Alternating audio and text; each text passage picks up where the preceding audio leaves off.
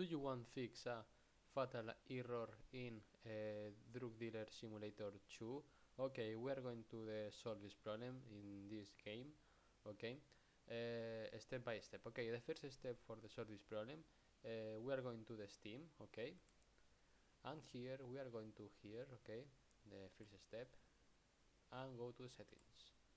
And here we are going to download ads. Okay, and go to the clear cache and click to confirm. Okay, this is a first step. Okay, the second step, we are going to the library and we are going to the game.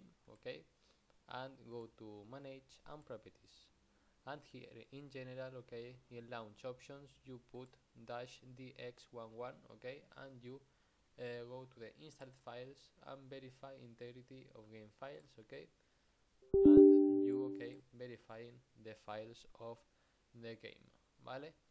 Okay, and you solve the problem. Bye bye.